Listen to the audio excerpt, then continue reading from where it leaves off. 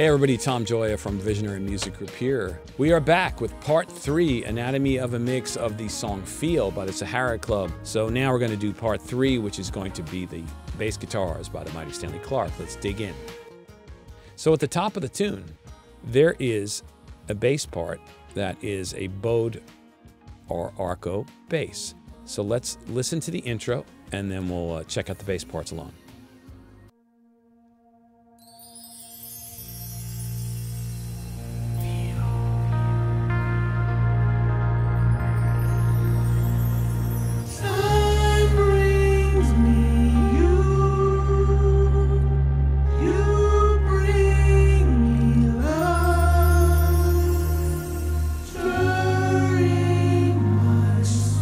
All right, cool. So let's hear what the arco basses are doing at the intro. Here they are.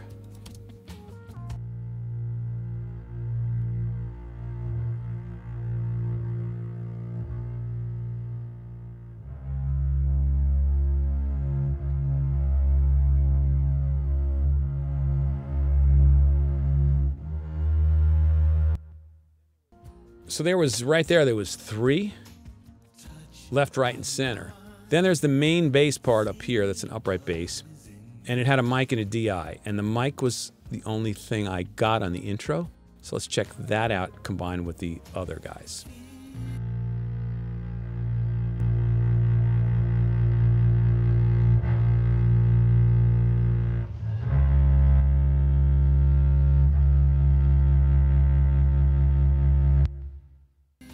So that kind of gives you the attack, and I wanted to bring out the bow sound a little.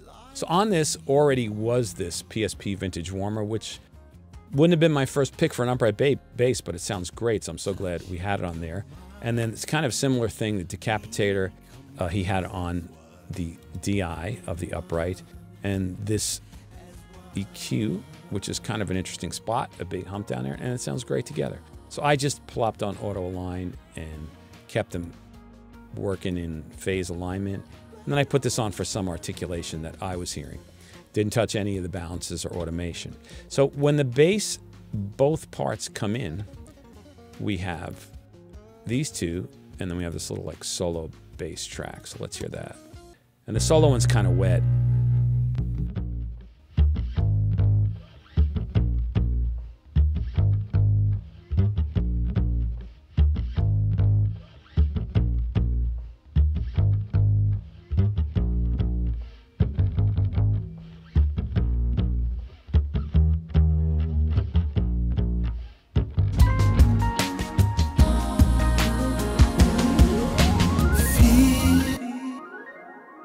So you can see where things were ridden there.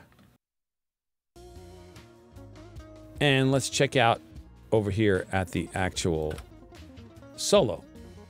Let's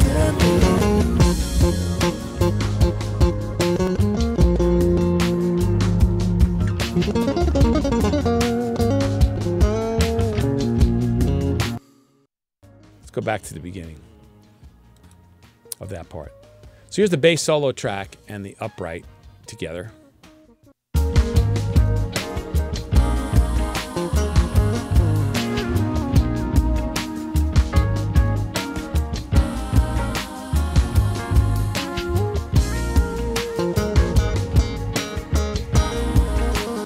So it's great because these automation moves were already there for me. So the parts that Michael didn't want in there to affect whatever else was going on were taken out. So it just was the fills he wanted.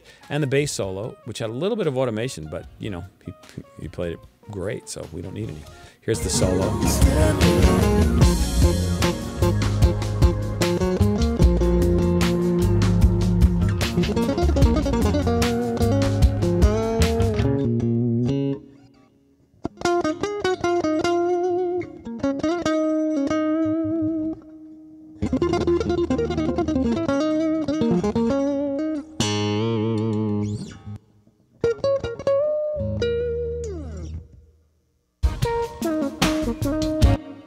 So all I did on that was level it out a little bit, and I rolled off some extra high stuff that might have been buzzy, and I added some ambience besides all the sidechain stuff. So let's see what was supporting the bass solo. If there was some other bass tracks, some keyboard things, some Moog basses, and they're probably down here. So here was a synth bass.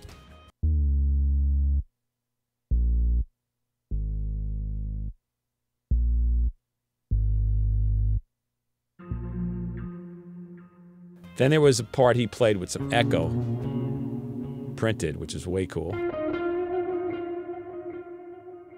So actually, let's hear that. That should go with this solo. Sorry about that. We'll let you hear that together. Okay, so here's the solo with its own ambience.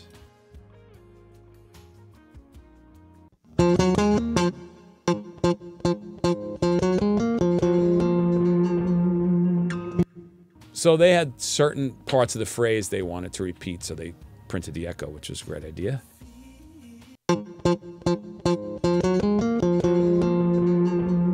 And the upright underneath it.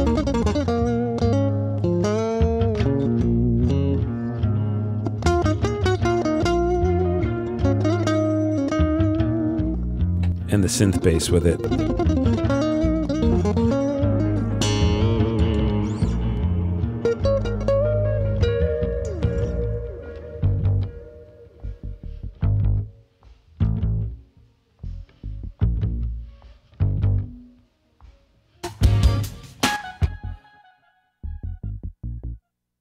Then there was a sub-octave there, which is real cool.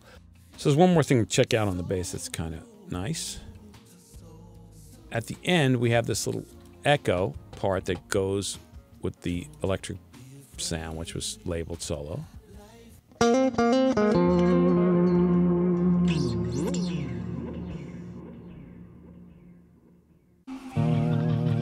That ends the tune, but right before that, there's something really great right in here.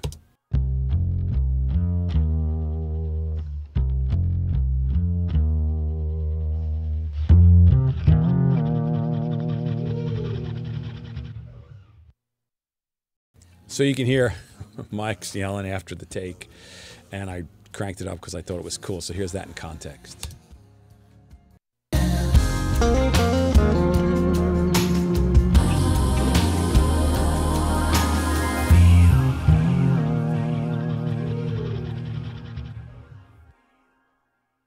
So there you have it.